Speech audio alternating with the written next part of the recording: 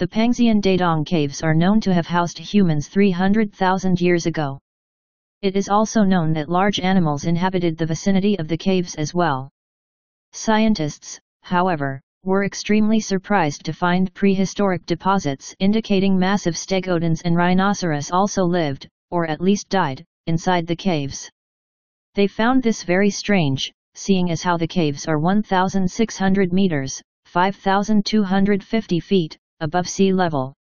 Paleoanthropologist Lynne Schepartz stated how rare it is to find animals in a cave that don't typically live in them. She believed that stegodons and rhinos were very unlikely to simply wander into the cave. Rhinos, in particular, are solitary animals that graze on their own. And yet, here lie their remains.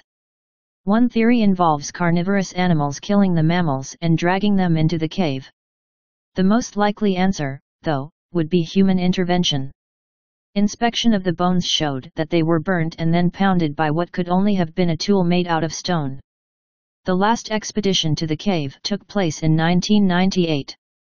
To date, no further progress has been made in determining just exactly how those large animals got into the cave at all.